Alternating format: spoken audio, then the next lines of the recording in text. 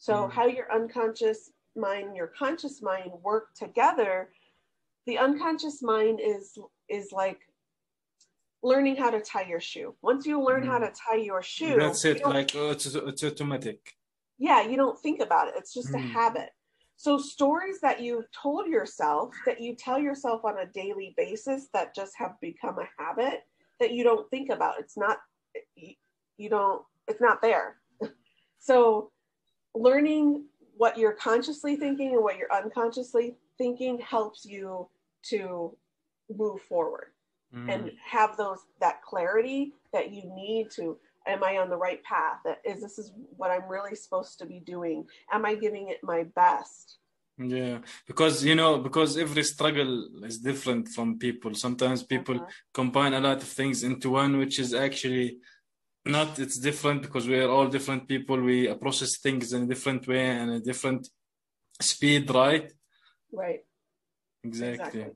Definitely. So how can you free someone to transform their life? What do you think, or what do you do in your coaching business to do that and transform lives?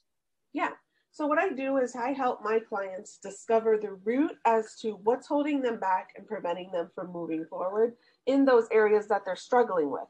So are they struggling with an addiction? Are they struggling with anxiety and stress? Are they struggling with that self-sabotage or negative self-talk? Are they telling themselves, I can't do this, I'm not worthy, I can't make the kind of money I want to? Things that people tell themselves on a regular yeah, exactly. On a daily, on a every minute basis, actually. Yes. So we have around 90,000 thoughts come in our mind every single day. Oh, wow. How many? 90,000. Oh, okay. That's every a day. lot.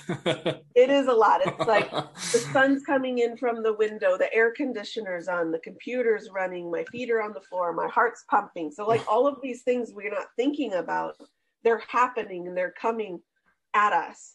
And so 80,000 of those thoughts, so 10%, are only positive thoughts. The rest are negative thoughts or thoughts about what you don't want to happen. Yeah. So this is the mindset, like a lot of things going on from left and right and everywhere. So how important it is, okay, and how powerful it is to how the mindset can, if you change that. So how much power the mind has over the human. So whether it's consciously or unconsciously. Yeah, and the first step is becoming aware. So how do you become aware? You start paying attention to the thoughts you have. How do you do that? You could start a journal. So and you start with a timer. So you could do it every hour, every 15 minutes, twice a day. However you can do it on a consistent basis is best. The more you do it, the better. So let's say you do it every hour. That's what I did. So every hour you set your timer, and as soon as the timer goes off, you write down, what am I thinking? How is this thought making me feel? And is it positive or negative?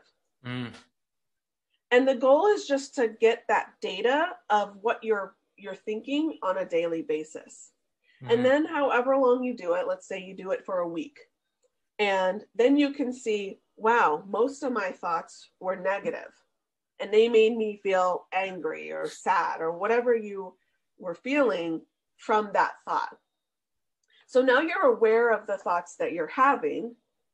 Now you can start thinking the opposite. So every negative has to have a positive. So if I'm thinking,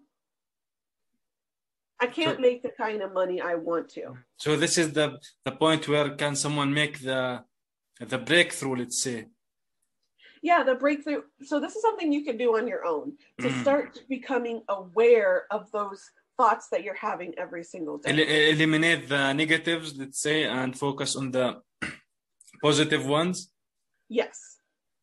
Yes. So you have to become aware. Then once you're aware, you can start switching them. So if your thought is, I can't make the kind of money I want to, I'm working towards making the money I want to. So something that's opposite, that's positive, would be the opposite. So now